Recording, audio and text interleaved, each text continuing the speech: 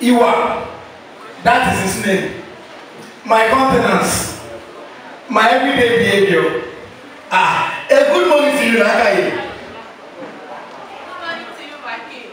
Lakaye, in name is my knowledge. I am as faithful to you as is asked to the world. You I shall serve and follow, even to the grave. A trustworthy companion indeed.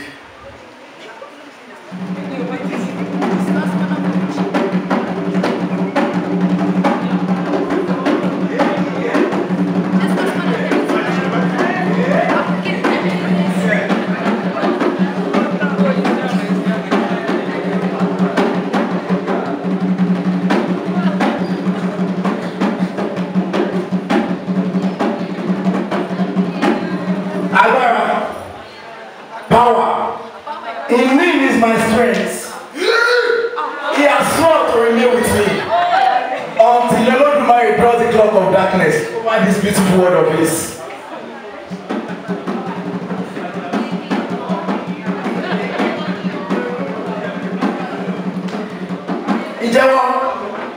Ijewo, well, that is his behavior.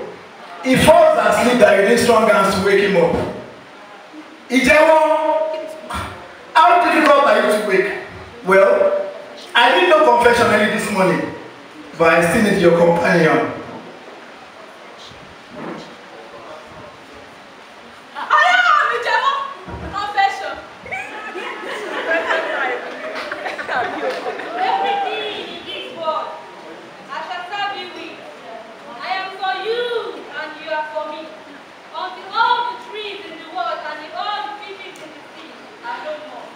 Thank you, Dukia.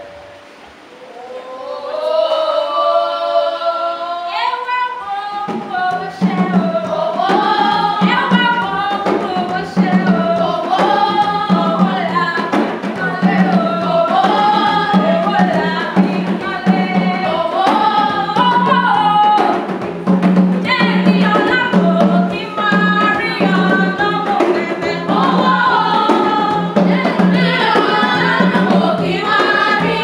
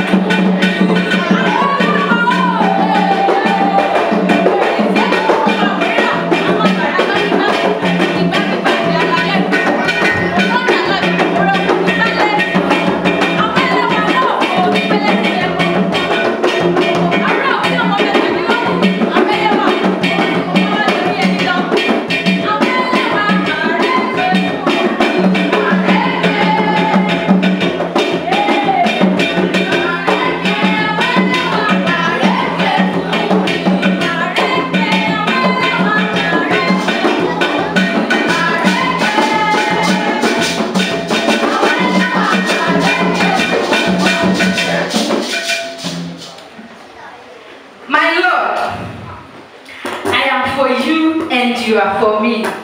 For you and for you alone. If this world remain, with you shall I remain. Your sorrow shall be mine, and your fright shall be mine also. And when it is time for you to go, steadfast will I remain with you, your companion and your confidence in the grave.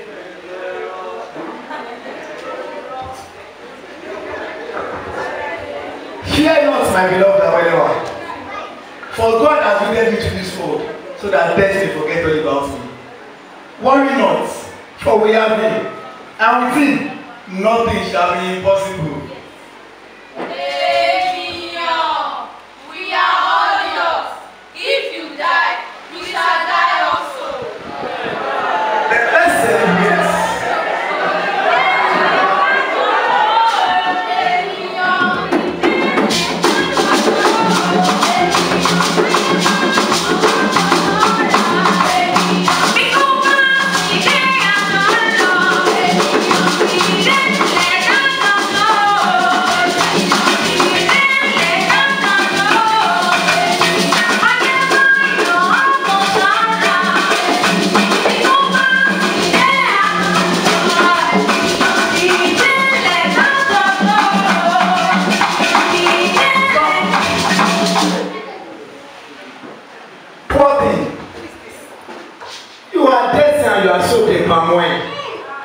Have you come here to drink some more? What will you irritate thinking? Idiots! I am not coming to drink. Even if I am here to drink, to forget my sorrows, then let my sorrows be. Well, I know no sorrows in my house, so get out! Eniyan, please, Eniyan. Eniyan, please help me. I come for you. Eniyan, please help me. Help me.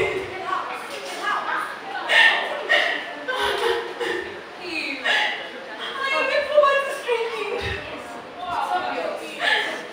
With no food.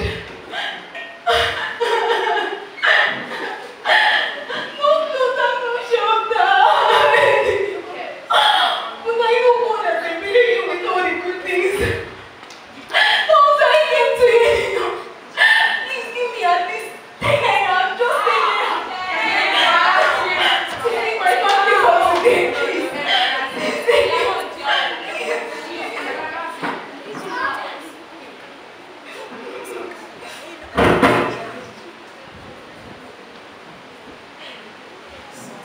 You said you have tears. Well, I want to see those tears run at my feet.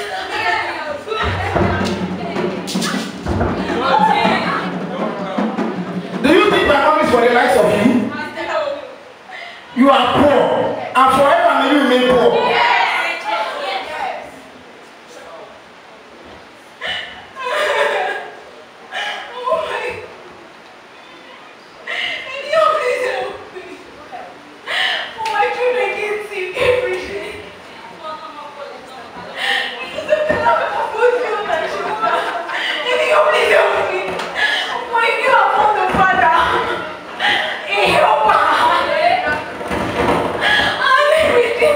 Eniyan,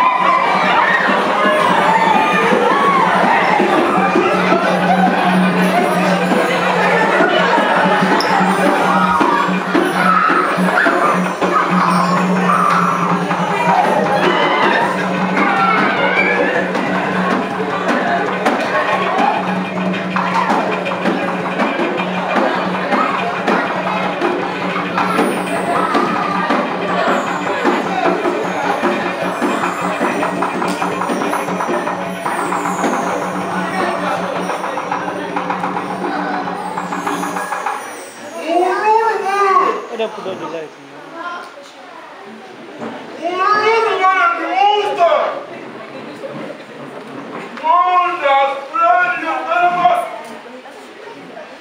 Not subject to removal.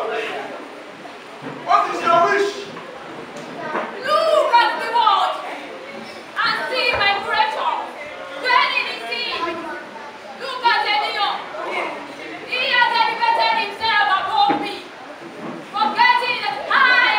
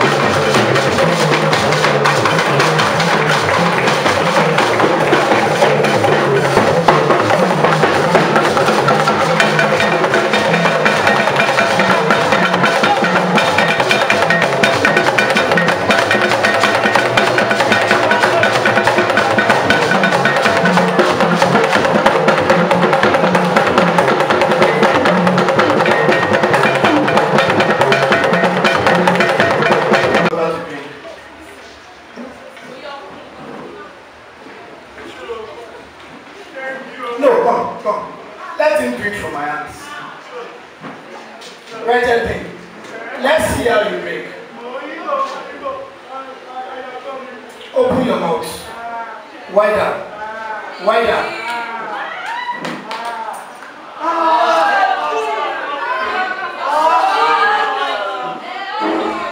Eniyan, why do you mock my mystery?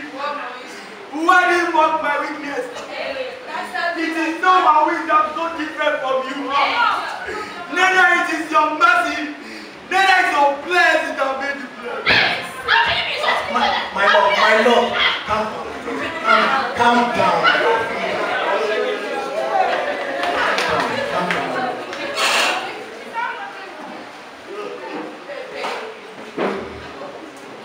Wretched thing. If you like, you can curse me with 1,000 tongues, but not a strand of hair will fall from my skin.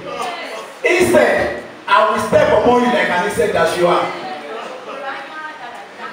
Eniyan, remember, many and mighty that fell and great was that fell. And the king become slave, and slave by prominence become king. Eniyan, remember. Poor thing, you are poor, and you shall always be poor. If I ever see you again, I will remove those eyes that showed you the way. So get out! Get out! Get out of this place! Just came and spoil the moment. Get out! Go! I went up my daddy. Put your hands around me.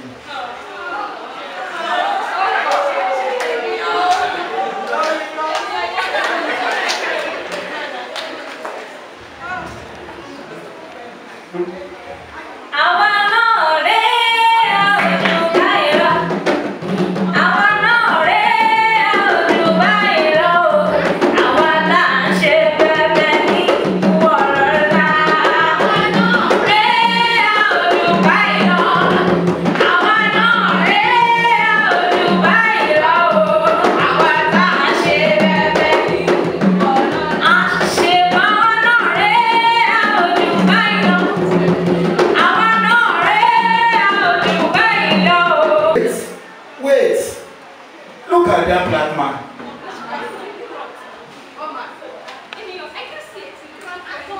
But I can hear the sound of it. Piercing into my ass.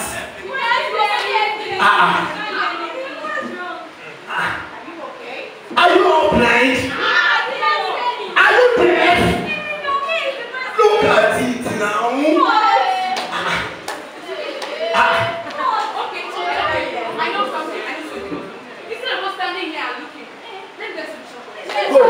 Go. Come. Who are you? And what do you want from me?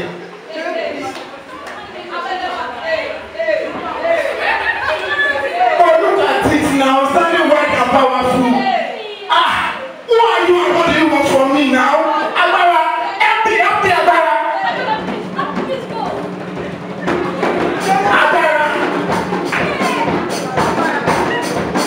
Abara.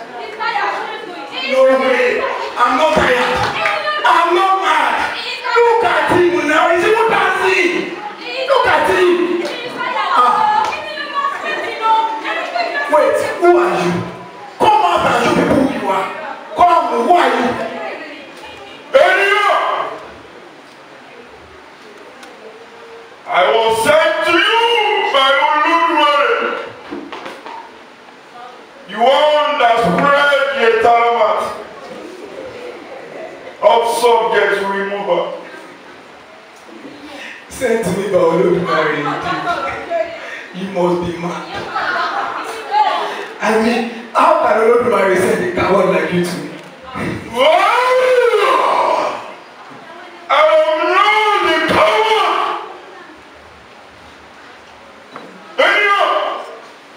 I am not the coward. For an heavenly messenger whose power surpasses that of man.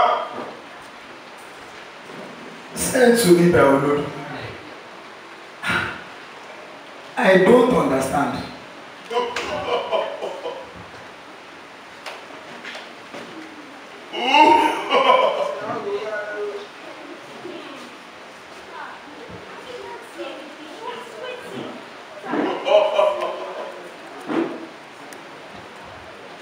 Young man, what do you want from Eniyan? And why did Olodumare send you? To come and give account of your deeds. Eniyan. Give account of my deed. I still don't understand, young man.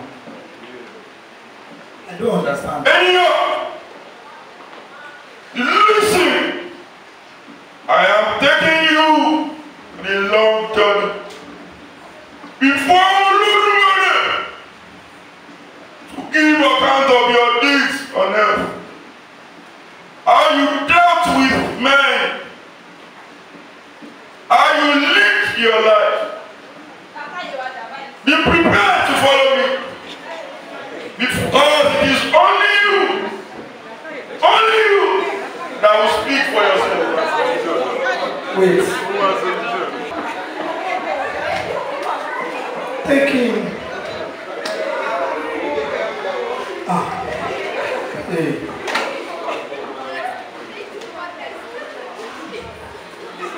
This is Dukiya. My property and all. Take them both. Please. Just spare me 1 year. Please. Please.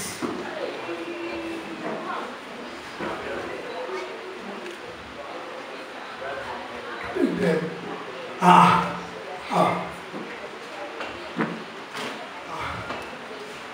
else can I gain your favor? Okay. I have sheep at the backyard that you can devour. Since you are bloodthirsty, please just spare me 1 year, please. Eniyan, I do not live. I do not live on charity. Your wealth, your riches, your gold are nothing before me. Just prepare yourself. Prepare yourself and follow me. Mary, please help me. I know my book of recording is not complete. Only then will I be able to stand in his front for judgment. Please, just spare me 1 year, please. Please. Please. I don't negotiate with anyone. Yeah? Okay. I will give you. Eniyan, I will give you more time to speak with your so-called servant. Whether any one of them or all will follow you. Before I pray.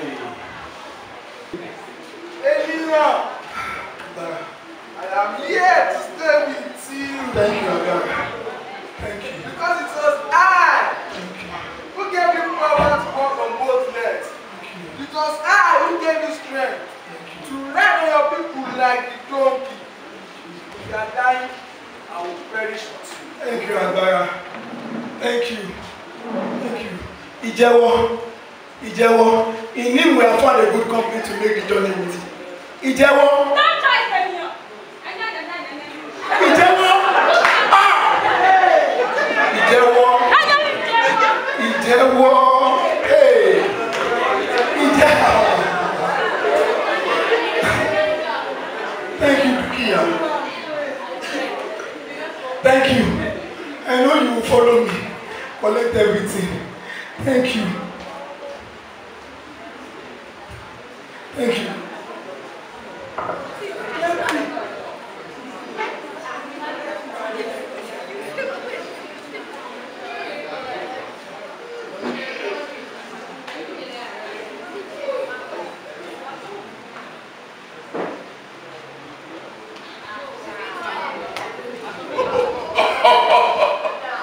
Thank you. Just take everything. No one knows how long the journey will be. Thank you. Thank you, Bukia. Thank you. Let's go. Let's go. Follow you, Eniyan. Follow you. Bukia doesn't go with anybody. Nobody back or not. Bukia! Hey! Bukia! Ha! Bukia!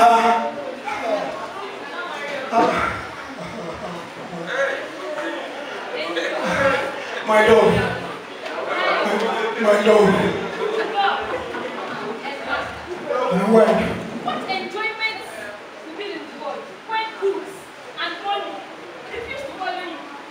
Eniyan, I am a woman. And I have my life on you. Eniyan, I will never look Wait, my love, wait. Please. What enjoyment will I have in the grave without you, please? My love, please.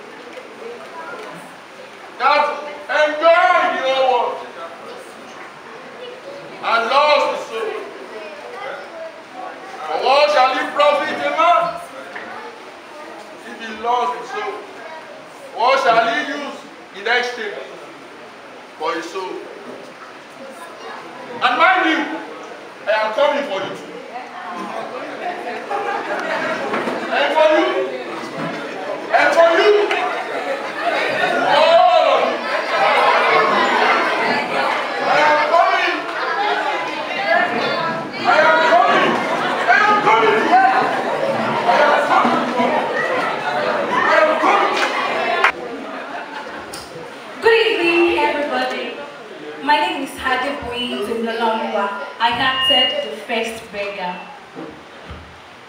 Good evening, church. My name is Eniyan. I acted as a Jehovah's profession. Good evening, house. I'm Adalaye Joseph Victoria. I acted the role of Lakai, wisdom. Good evening, church. I am Adeyemi Adepeju by name, and I acted the role of Iwan, character. Good evening, house. My name is Esefulua. I acted the actor. Agbara. Good evening, church. I am Ayobami Jola Oduma. Opo. I acted in book death. Good evening, everyone. My name is Abitola Susan Wadamula. I acted Dukia. Good evening, Brandy and you. My name is Zayers. I acted in J1. Good evening, everyone. My name is Olaskomi Omolade Okweni. I acted in J2. My name is Ewalewa. I acted O. I don't like you. Good evening, church. My name is Aderubi Faith Uluwadamula. I acted Awelewa. My name is Eson Ayomde. I acted as beggar too. The group is right here. Good evening, church. My name is Kolawole Kukola. I acted as Olodumare God.